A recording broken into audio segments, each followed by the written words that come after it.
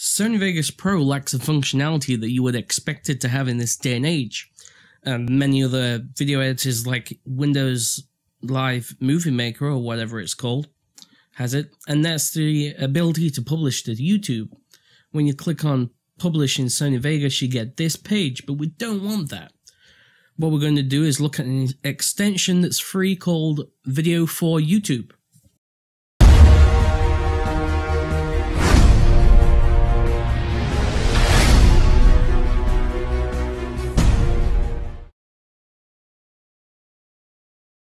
So go to the link in the description for this video and click download underneath Video4YouTube. After you do that, you need to save it somewhere you'll find it easily, like your downloads folder or desktop. It's totally up to you. After it's downloaded, you just need to run the installer and install it like any other program. It's pretty quick though, so it shouldn't take too long.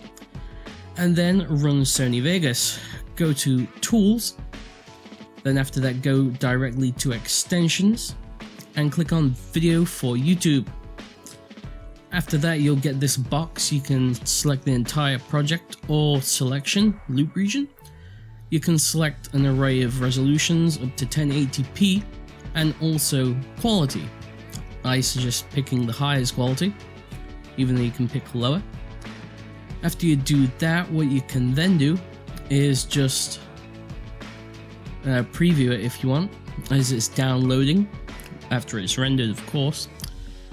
Click upload and enter your account details, which you want the video to be uploaded to, and after that you can enter the title of your video, whatever it is.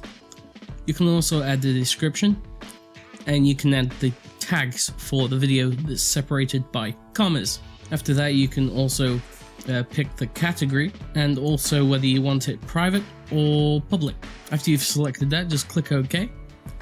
Then select where you want to save it. It's going to be saved as an MP4 or whatever your project is set to. Then click save. So I hope you've enjoyed this video. Until next time, thank you for watching and goodbye.